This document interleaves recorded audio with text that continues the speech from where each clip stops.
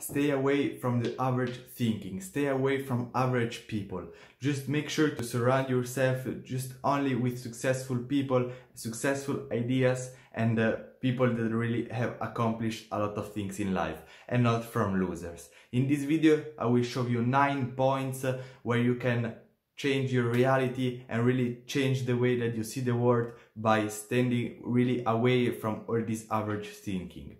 The first thing is about the mentality that people save everything, save this money, save this maybe food, or save other stuff. I am not here to say that you should waste a lot of stuff, or that you should keep money and trash away. Or I have also made video about saving money, because it's the purpose about saving. Because if you save just for the reason to save, to keep in the bank, to keep sure that you don't want to lose that money, that is wrong. But if you're saving some money to do some investments, you're saving your money for maybe for rainy days in your business, or you're saving your money for a purpose. Maybe you need a new car, maybe you save some money to really invest more in yourself, in your business, or maybe if a month it doesn't go really well, you have some money to live. This is the right type of investing and saving, not to save just to save your money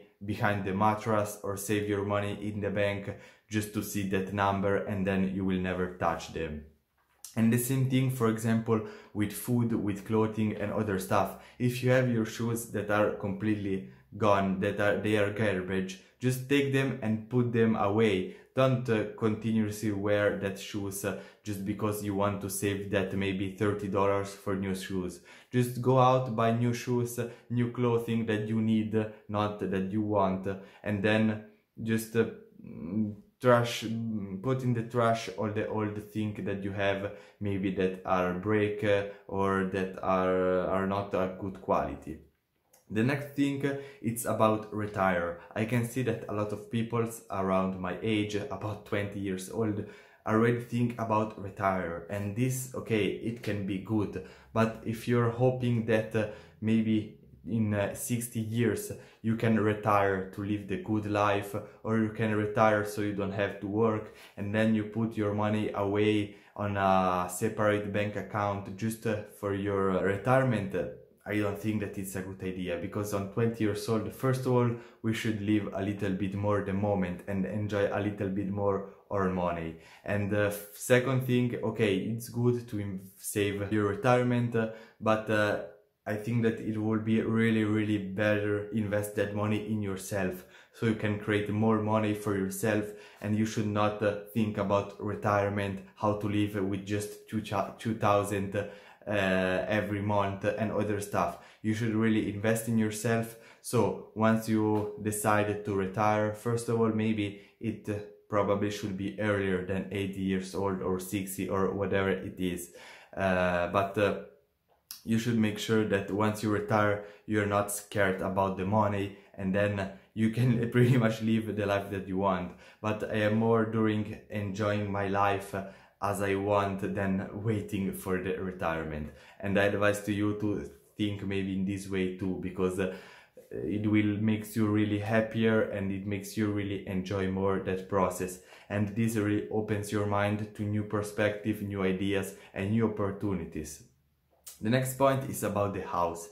A lot of people that now I know around 25, maybe 30 years old, they are already thinking at the house, buy the house, just take a secure job, buy the house, create a family and live there and die there. And this, for me, I think that is not one of the best plans to have.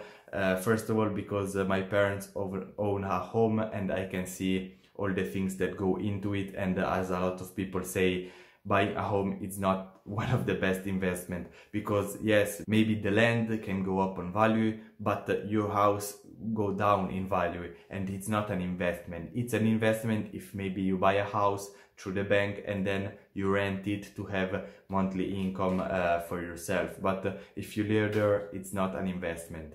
So buying a house is not a thing that you should have now, maybe if you are young, but it can be maybe one idea. If you maybe become a millionaire or multi-millionaire, you can buy a little house and live there without paying a rent.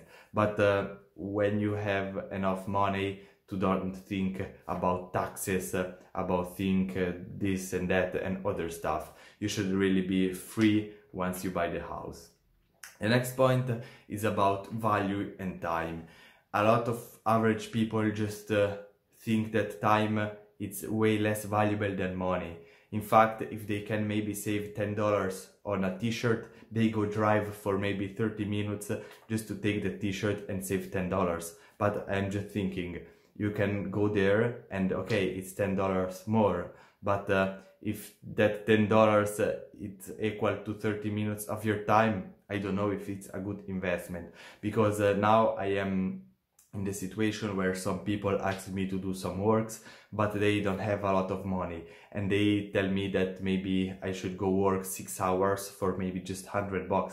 And now I can say to them no, because I can stay here and work on my business, and I will earn more money in that amount of time. And I also will be, first of all, more happier because I am here comfortable at home, less stressed and other stuff. Maybe I can tell them that I can do some work maybe through remote desktop and other stuff, but now I can little bit selectionate and shows more all the work that comes into place. So make sure to give more value to your time and less value to your money, and do the right balance. The next point is about limiting thinking. A lot of people think that they cannot afford it, that they cannot do it, and I quit saying I cannot afford about 2 years ago, and it's completely changed my mind. I have read this on one of these books, I don't remember the name, but it's pretty much say that you should never tell to yourself I cannot afford it, because once you tell this, your mind just give up thinking and give up at the idea that you will never get it. But if you just think, how can I afford it? How can I make the money to buy this car? Then your mind starts working, starts maybe creating ideas, process, and then you can see new opportunities around your life. And this is really important. And then also don't say I cannot do it, but just say I don't know how to do it, because at these days pretty much everything is possible. You can go to the moon, you can drive a supercar and other stuff, and everybody there is people that has accomplished something in this stuff. So you know that if someone already made it, it's physically possible. And asking yourself how can I do it, it's really way better than just saying I cannot do it. The next point, it's about partying. A lot of people value a lot partying and hanging out on the weekend, go to the disco, get drunk, just to have party and enjoy life. But the truth of that is that they don't enjoy life. They just enjoy 1 or 2 days a week. And if you sum all the weeks that there is in your life, it's a really low part of your life. And I don't feel the need to go to the disco, to go to the club, or just maybe hang out, because I already live a happy life at my home. I am happy here. I just go for a walking, I go with driving my car, and I don't need to go party to maybe just to relax myself and other stuff. I am already happy with the stuff that I had, and I don't need external factor like disco or drinking to be more happy. So my advice to you is to create a life where you don't need to go out and need the need of drinking and having fun at the party. If you want, you can go, but you don't feel the need, because once you feel the need, you understand that your life is a little bit more stressful, sorry, and you don't have a pretty much really high quality life. So make sure to create your overall life that is good, and then it's okay to go out on the weekend, but it's not needed.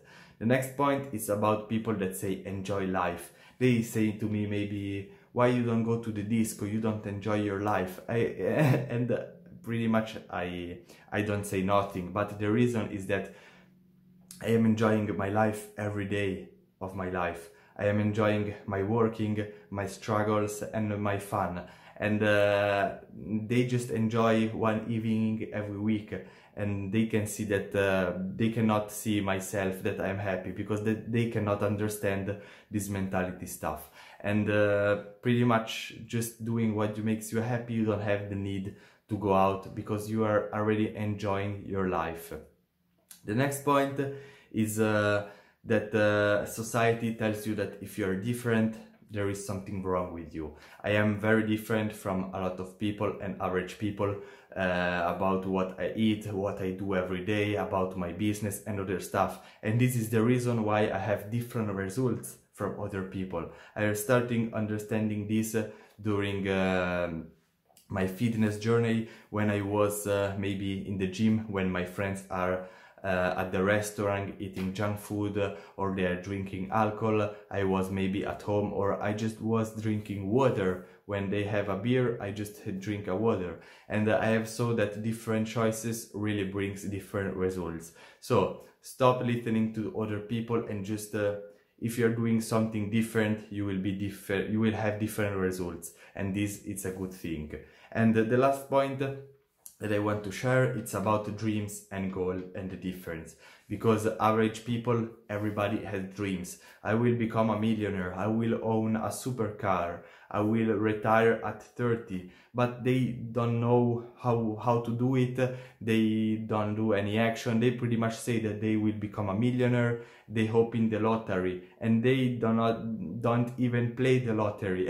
And this is stupid, because just thinking, okay, I will be a millionaire, but if you are not doing some determined things, some actions, some work, some learning to become a millionaire, you will never become a millionaire. But if you want to become a millionaire, and you say to other people, okay, I will have a supercar maybe in 5 or 10 years, and then every day you read books, you put in the work, you create content for your personal brand, and you work the business for your clients, there is an incredible amount of chances that you will get that result, because your desire, your dream, your goals, it's followed by actions. But just have the dreams and do nothing, you will never go to any place. So I hope you enjoyed this video, and start today implementing all these 9 steps to help you to, first of all, save a lot of time and really differentiate yourself from the average people and the average thinking. Subscribe to the channel, and I see you in the next video.